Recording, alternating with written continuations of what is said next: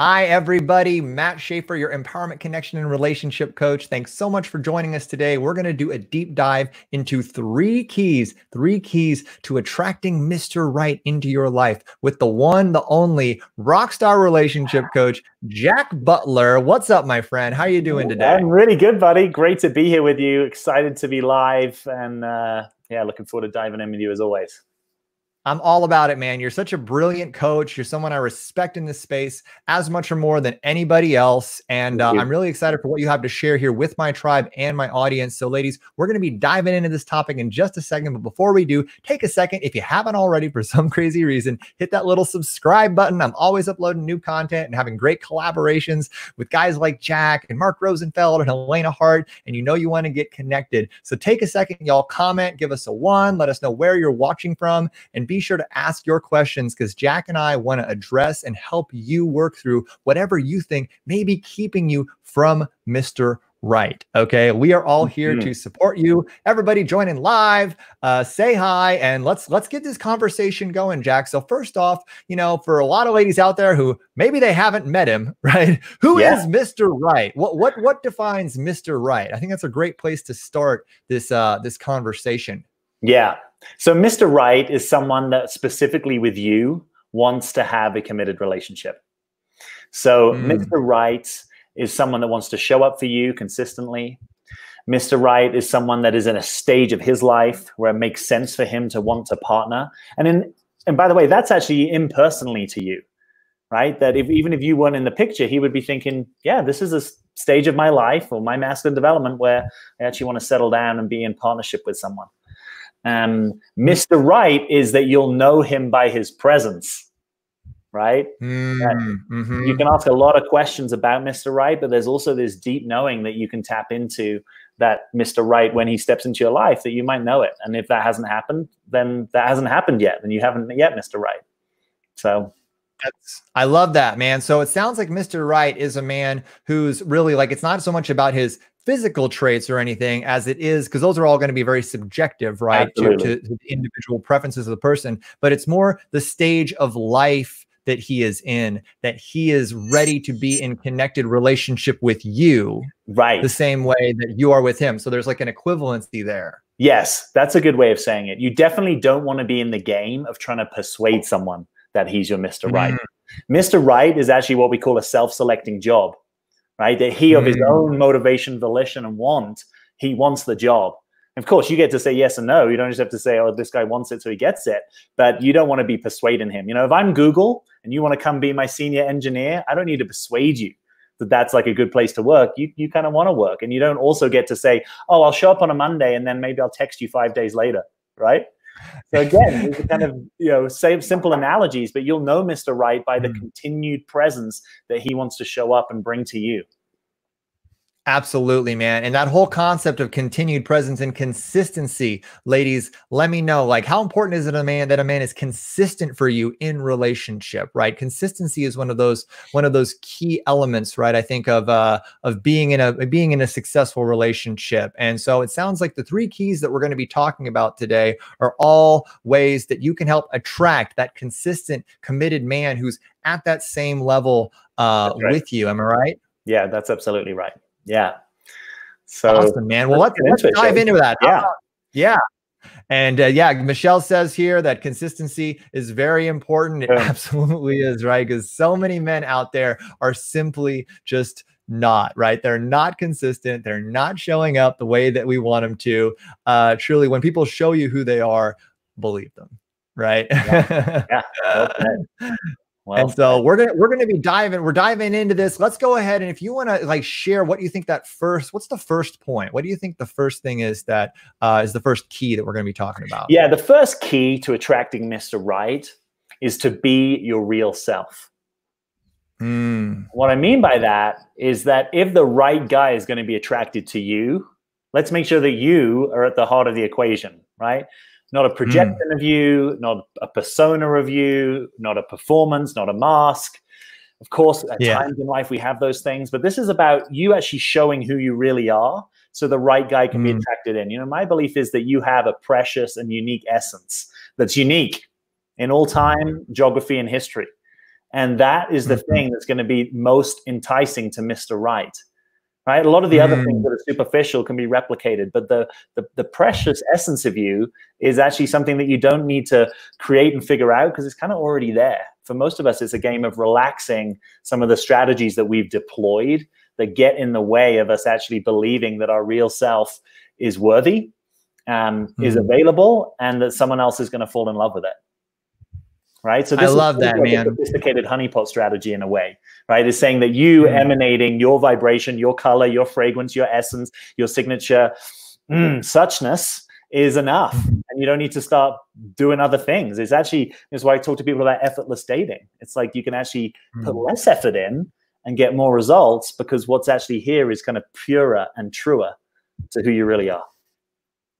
I love that, man. And ladies, doesn't that take a lot of the pressure off? Doesn't it take a lot of the stress off to know that you don't have to be anybody else in order to attract a great guy into your space? And because we're not just talking about any great guy, we're talking about Mr. Right for you. Yes. Right. So Mr. Right is all about you being your authentic self. You don't have to be anybody different in order to attract the right man into your life. And Jack, I know what you want to share. So one of the things you want to share with my community today is this amazing masterclass that you're offering, which, ladies, be sure to sign up for this. I'm going to put a link up to it now. Jack's free masterclass that he's conducting.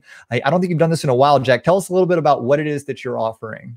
Yeah, so this is called the Say Hello to Mr. Right Masterclass. So it's exactly in this territory. And it's really my system for effortless dating, for avoiding the frustrations and highs of lows of dating, so that you get to sit back, trust, and be more patient, that when Mr. Right comes along, you'll notice it, and that it's actually worth waiting for, right? That you don't need to prematurely step into a relationship with a guy that's not going to show up for you.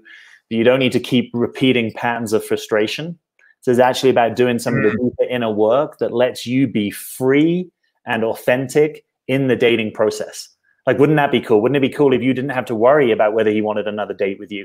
Wouldn't it be cool if you found yourself being authentically shy in a date and not having a story that you need to be any different? So this is about taking that pressure off, exactly the way that you talk about, and my kind of 3-point system in the webinar for how you do that. So I love it, man, because you're unequivocally one of the most authentic human beings I've ever met, and truly, like, I mean, there's nothing more attractive to me, both in partnership that I'm looking for with women and in people that I'm collaborating with, than a person who is authentic and aligned and congruent within themselves. So I'm really looking forward to everybody take a second, sign up at the banner. You'll see that link in the banner. Also down in the caption or the description of this video, there'll be a place to sign up. So take a second, ladies, at the end of this video, and be sure to take advantage of that. I don't think, Jack, you've done this in like 3 years, right? It's been a while since you've done anything like this. 2015 was the last time I did a solo webinar. And it was not anywhere near as good as this, I'll tell you that. So yeah, 3 years of experience, right? Like, you've worked with thousands of women. So I'm excited, man. I'm excited for you. I'm excited to hear my audience's, response and how much they grow from that whole thing.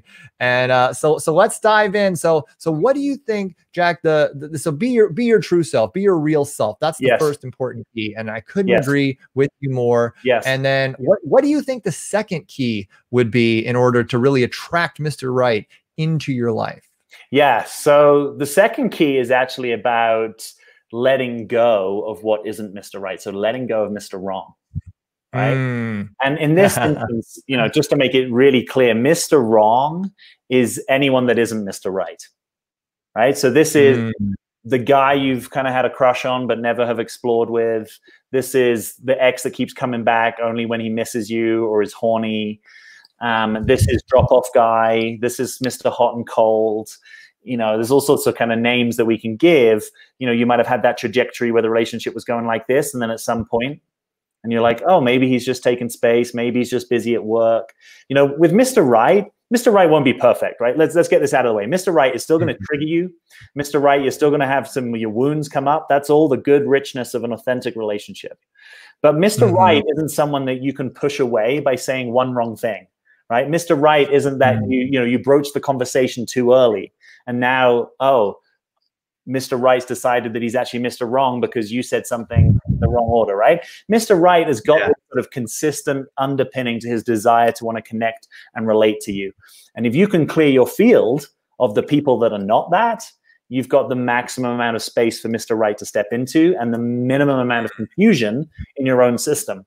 Like, it's almost like getting up to bat. A lot of people aren't up to bat because they're still a bit stuck in the past, kind of hung up on someone that actually is never going to be Mr. Right. So you sometimes have to do the difficult work to grieve these Mr. Wrongs, to let them go, to drop the attachment so that you can face forward in your life, right? Otherwise, you've always got one foot in the past. And you and I know that, you know, part of being present is that we're not living in the past. And otherwise, they should just be consigned to your past, even if it was terribly painful. That you can bless that, thank them for their presence in your life, that they showed you something, they showed you inconsistency and what that's like, for example. And then now you've got to step into what's available for a better future, which is the guy that actually wants to be with you, wants the job, and wants to show up. I love that, man. I love what you said there about, you know, when we have a foot in the past, like, it's almost like we're doomed to repeat it, right? When we have a foot in the past, we're not fully present, we're not fully connected, we're not fully, you know, dialed in. So like, that's what keeps our patterns perpetuating themselves, is when we keep looking to and clinging to the past. And I mean, I talk a lot with my friends around the concept of bandwidth, right? That we have a finite bandwidth as individuals, but for attention and focus to other people.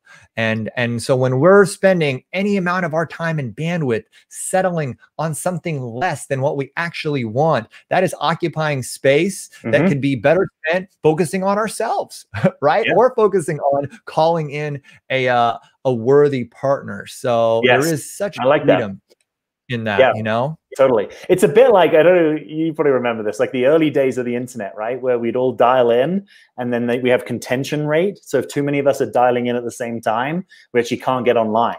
And it's almost like if there's too much energy in your space, which is casual, uncommitted, friends with benefits, ex that still comes around, good friend that if he said he wanted to sleep with me, I probably would sleep with him. All of that, it's distortion and contention rate that isn't going to the real deal, which is a clear signal, which is a clear connection with a guy that wants to do something.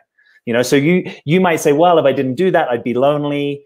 But you got to realize there's an opportunity cost to filling your life with the things you don't actually want, right? Like, it's like in life, it's much better to have one possession you really love than 10 possessions that you're mediocre about. Same thing in relationships. Yeah. Absolutely. So are you into quality or quantity, right? Are you taking the devil you know over the angel you don't? Wow. Yeah, that's a good way of saying it. And sometimes that devil you know has a lot more to do with the familiarity of repeating patterns. And the other thing is about Mr. Right, you know, when you're letting go of these Mr. Wrongs, sometimes Mr. Wrongs create a lot of spark, right? There's a lot of intensity perhaps on the front end, or you get prematurely into a relationship with them.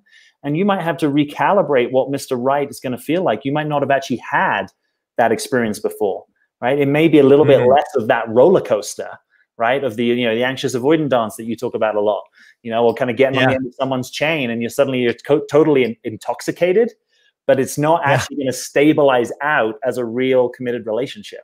And so you sometimes have to stop being drunk, right? You don't need to go to Vegas all the time.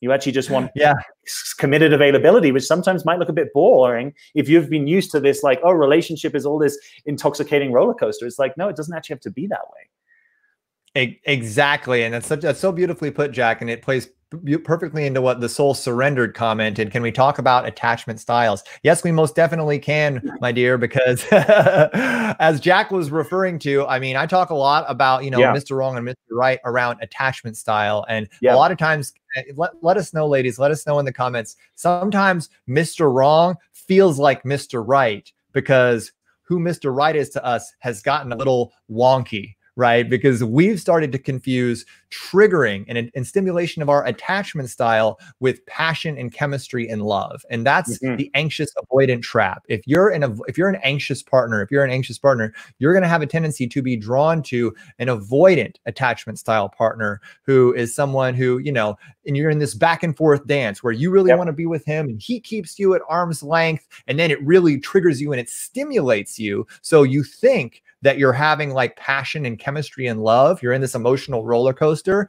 but in reality, you're just getting triggered. You're just getting triggered. And now you've got that wire crossed, right? And so you get addicted to that roller coaster, to going to Vegas. Intermittent behavior can be totally addictive. You know, sometimes you can also put this into the language of food, right? You know, that sugar rush that you get from the donut isn't really good for you, right? So Yeah. very, very occasionally it can be fun to do it, but you actually want a healthy, nutritious food. That needs to be the backbone of your diet. Same thing, the backbone of a real relationship is actually availability, right? Is actually commitment and consistency. Availability is the new sexy. Like unavailable guy may have you feeling like donuts, but that's not going to be long-term health, right? So sometimes you have to learn how to like quinoa. It's not as sexy as donuts, but it's sexy over the long term because you get the results in your body, and it's the same thing with relationship.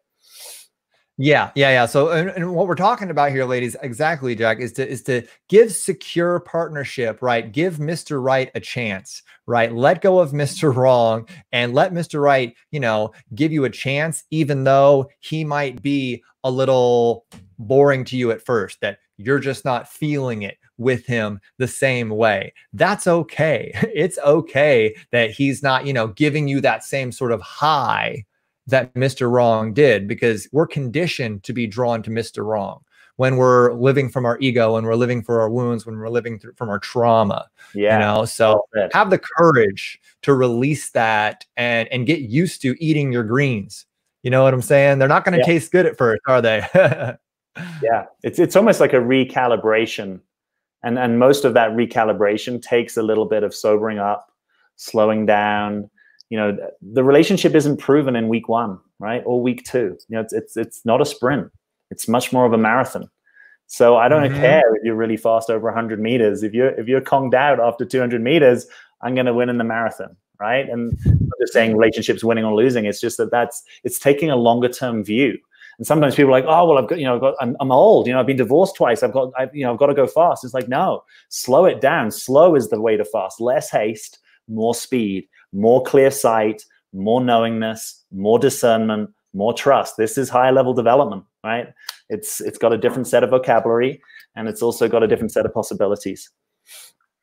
Exactly, my friend. I love that, man. So this is all stuff that I'm sure you're going to be, digging into in one way or another, right? In your masterclass coming up. Totally. So yeah, right. Like this sort of like releasing the people that aren't serving you. Yes, absolutely. Yeah, in my speak, I call it clear your field.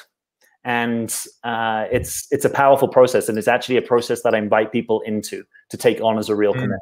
Whether you do more with me or not from the masterclass, that is something that you can take away and actualize in your life. And it's super powerful. I know that even from my own experience, right? Where I used to keep a lot of casual in my field. And one summer I decided to fully clear that up, and boom, manifested my lady, right? It's real stuff. This actually works. So exactly. I love it, man. And clearing your field, man. Clear your field, clear your bandwidth, and allow yourself to have the space to be with yourself. Yes, Matt. Yes. And from that grounded space, like you don't want to replace Mr. Wrong immediately with Mr. Right. Allow there to be some space there, right? Yeah. And sit in that space, and then call in Mr. Right from a grounded place of completion. I love that. Yeah. How wholesome. What it's what it's all about, man. I like that. Yeah, Mr. Right granola. Exactly. So what would be the third key, man? What do you think the third key is? So I think it's a good time to talk about this, because you just painted this vision of clearing the field, coming back to yourself, knowing yourself, feeling whole and complete, doing that work. And so the key number 3 is actually about trusting yourself.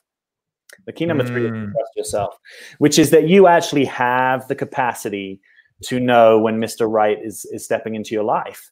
And it doesn't mean that you need to know it in the moment, right? Some people have that, boom, I just knew that person. For most of us, it's a period of discernment. It's a period of getting to know someone. It's a period of noticing over a period of time, is this person a 0 or are they actually a 1? Right? Are they actually someone that's going to keep showing up? Because, once we get through the 3, 6, 9, 12 months, a lot of guys have proven that to you, at least, they're drop-off guy, right? Or to you, they're hot and cold guy. We're talking about something that's got a lot more staying power, equanimity, and consistency. And you get to that by trusting yourself, right? Most of you have had the experience where you've ignored red flags, or where you're so busy in your mental activity and doubt that you're kind of confused about what your own guidance to yourself is. The cool thing about learning to trust yourself more deeply is whether Mr. Right comes into your life in the next season or not, this is really freaking cool, because you get to trust yourself. You get to trust your decisions. You get to have less fear, less doubt, less avoidance. It's kind of like fully growing up and tuning in your own guidance system. I know you and I, in a previous call, were talking about the old style radios, right? You have to, and then you tune it in, you get on the right frequency. That's what you can learn how to do with yourself, because most of us, our voice of guidance is kind of a little bit slower and calmer and softer. So we have to slow down the arrested nervous system in order to have a high quality conversation with myself. And if he's the right guy, there's normally not that much noise and static. It's kind of like there's an isness, there's a realness, there's a, yeah, him. It's not like I have to justify. It's not because he's so hot or because my friends like him. It's kind of like, yeah, I don't even have to justify, rationalize. I can't even maybe even give you a reason. I just kind of get a knowing that this is the person I want to do it with. That's cool. And that's such a powerful point, man. The two things I want to touch on with what you just shared is like, really, it sounds a lot like trusting yourself is coming back to your intuition. Yes. And honoring your own discernment. Yeah. As a being. Beautiful. You know? Yeah. Very much so. Yeah. If you found yourself being able to quiet that voice, being able to quiet that voice, quiet that egoic sense of self, and really like trust and allow your higher self to speak through you. Yes. Totally. No, I'll put it into a different realm just because it might make it a little easier to approach. Sometimes I've been working for myself all my life, and sometimes I've gone high on my own business ideas. Oh my gosh, that's going to be amazing. Here's the brainstorm. I'm sending it to everyone. It's going to change the world. And it materializes zero because it's all like just a big rush of fantasy, right? Versus the thing that you're actually meant to be doing. Sometimes it has a little bit of a quieter, people keep knocking on the door and asking you to do it, or people invite you to help them in that particular way. There's a little bit more of a grounded, knowing, life-aligned quality to it rather than a big fantasy. Anytime you're in the big fantasy about the guy, what we can expect is there's going to be a big fall, right? Louis Capaldi, then the rug got pulled. That's the thing. If you've got a fantasy that's not built on some foundation, at some point your fantasy becomes your disappointment, right? So you're on the big expectation, big disappointment.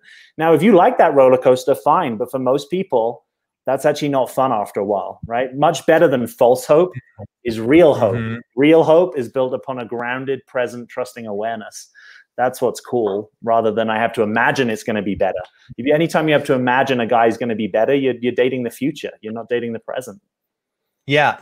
And so that brings up another huge point. And the other thing I wanted to address with this is like, so learning to trust yourself, quiet yourself, and tap into your discernment, right? And honor that part of yourself. And then the second part is be wary of falling in love with a fantasy and having to talk and to someone who doesn't exist, and then have to talk yourself into it. Ladies, do you ever feel like you have to talk yourself into being with your partner, negotiate yourself into being in relationship? Because you know what you're doing, right? In that situation, it's your ego trying to talk the rest of you into coming along a lot of times on a wild goose chase with somebody who maybe isn't the right kind of guy for you. So, yeah.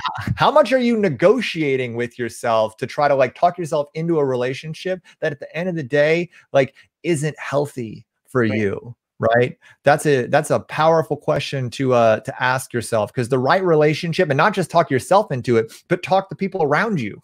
Totally. Talk to your friends and family. Like, are you like a lawyer litigating for your relationship to be the people around you and having to like talk everybody else into it? That's common.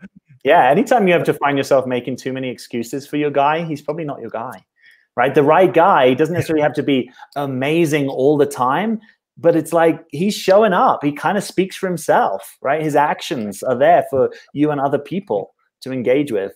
There's not much mental conceptual analysis needed. It's a little bit more, it just is. It just is. It just is. It just feels right, right? So ladies, tap into your feelings and check in with yourself and learn to trust your emotional guidance system in this situation, in this experience. I know so many ladies will say, they say hindsight's 20/20, right? But they'll look back at their relationship and be like, oh man, I felt early on something wasn't right about this person. And then I ignored it.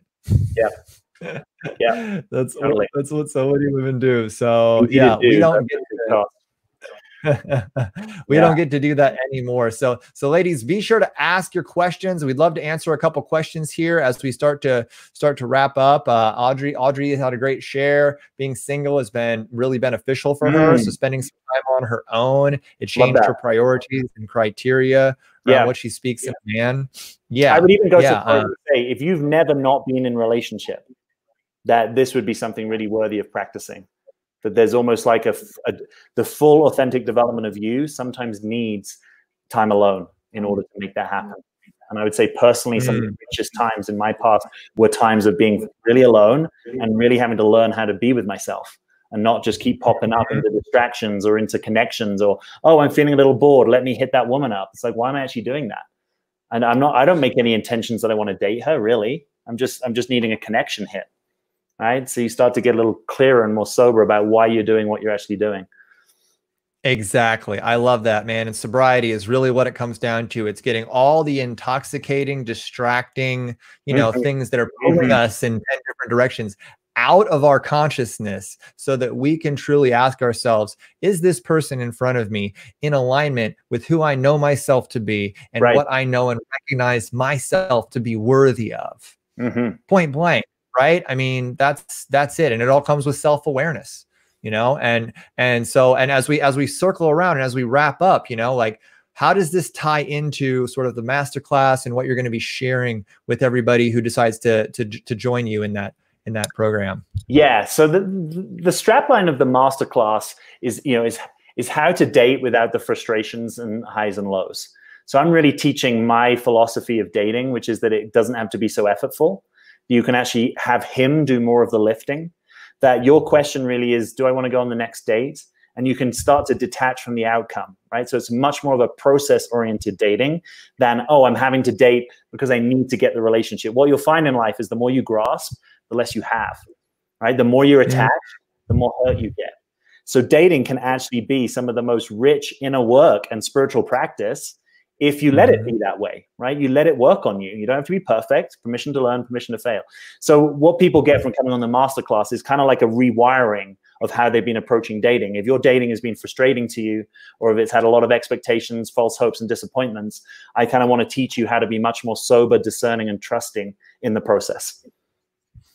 I love it, man. I love it. And I think that's so powerful. So ladies, check it out. Sign up for Jack's masterclass. I know he's got spots open coming up here over the rest of the week. So be sure to check that out, man. And Jack, thank you so much for stopping by and dropping some knowledge with my community here. Yeah. It's been so much fun.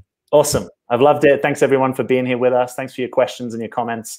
And I look forward to seeing some of you soon if you come and join us on the masterclass. Yeah, appreciate you. And thanks everybody for joining us. This has been so much fun, and we'll see you soon on my channel. Talk to you later, y'all. And if you haven't hit subscribe yet, take a second, hit that little subscribe button. Join the party. We do this every week. Awesome. All right, guys. Thanks, Talk to you later. Bye-bye.